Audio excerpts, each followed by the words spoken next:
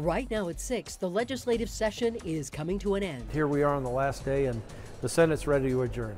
And Denver 7 has 360 in-depth coverage of the bills that matter the most to you. I hope as our legislators work with agency heads that they look and keep at a priority getting the most funds possible actually out into our communities. From public safety to education, your wallet, and the environment, state lawmakers are down to the wire at the state capitol. It is a volatile time during the session for sure.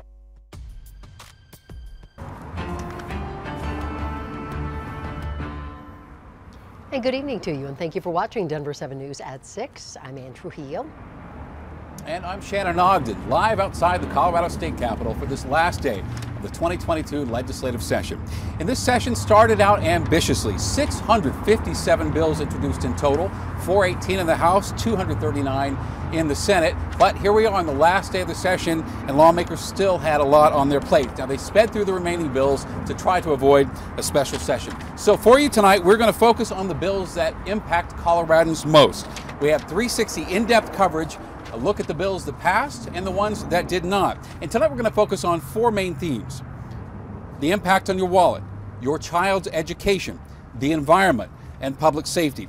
And these were priorities for Republicans and Democrats. Now, how they plan to address those issues, of course, completely different things. I want to bring in our political reporter, expert, Megan Lopez, for some perspective here. So usually, Megan, the last day of the session, pomp and circumstances, slaps on the back, job well done, but too busy for that today. They are racing to the finish line. Certainly a little bit of that, but definitely racing to the finish line, Shannon. I mean, they have a lot of work left and very little time to get it done. So as of this morning, they had 88 bills that they still needed to get across that finish line. Inevitably, some of them are going to die. They've done a lot of work on them.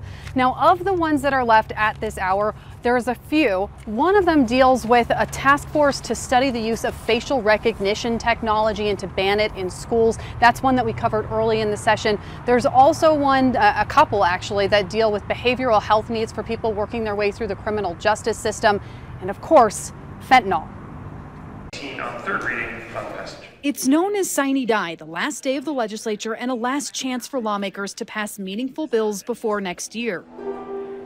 It's also normally a day full of frivolity with special performances. There's a special person in the chamber. Tributes to members who are leaving the legislature and a lot of shenanigans.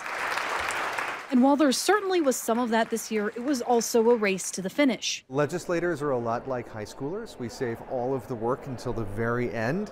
And there's something good to that, right? The pressure of knowing we have to end by midnight tonight means that conversations happen. That means speeding through dozens of votes. And a lot of significant bills, some of the controversial ones, were left for the final hours.